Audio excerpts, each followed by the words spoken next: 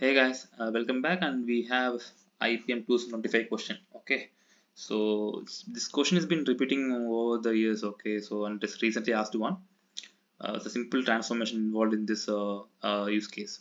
So the input given here is 1, 1, 2, 1, 2, 3, and 1, 2, 3, 4. So basically, if you think about the logic, it's doing a summation. Okay, summation of these digits present inside the number.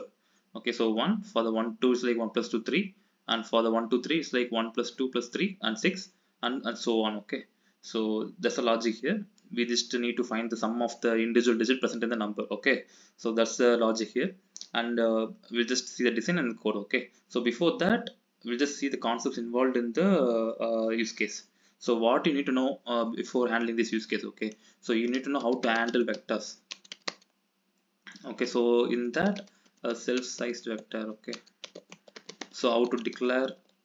Okay, for this use case, like, you don't need a declaration. Okay, I think yeah, declaration. Okay, define and declaration, and you need that. Okay,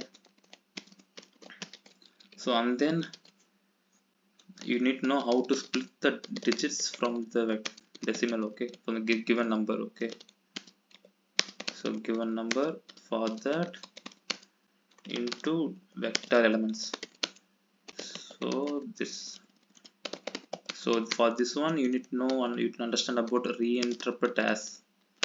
Okay, so that's it. I think these two, and then you need to know about vector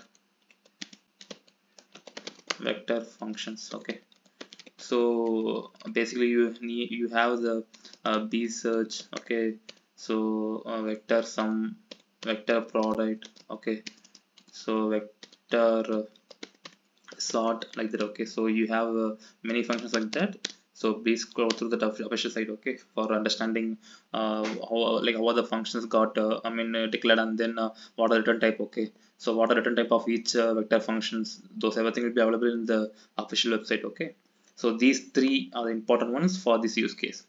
Okay, so we'll just see one by one, so while coding. Okay, so right before that, we'll just see the design. Okay, so since there is a row level transformation involved here, just we are going to format the data. Okay, so just we are going to do a reformat. That's it. And then in the reformat transform code.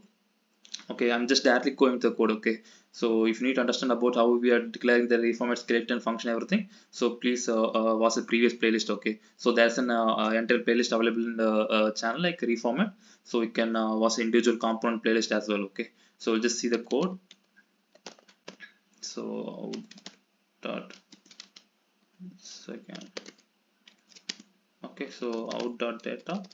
Okay, so here we need first, so okay, I'll just tell conceptual. Okay, we need to first, okay, get the first digit. Okay, like single digit. Okay, so one by one a digit into the vector. Okay, we need to store that into the vector, and then we need to do the vector sum.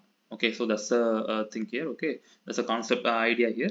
So for that, okay, we cannot do string split. Okay, because like as a decimal, right? So what we can do is that we can give a reinterpret as there decimal 1.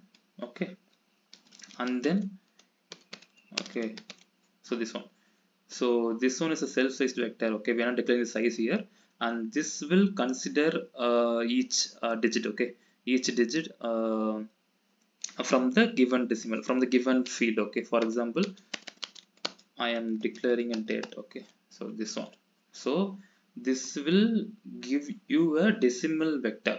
Okay, so decimal vector, and then you have to capture this, right? Capture this in the vector, right? So what we'll be doing is that, so for this one, see, for this one, output would be vector member, you know.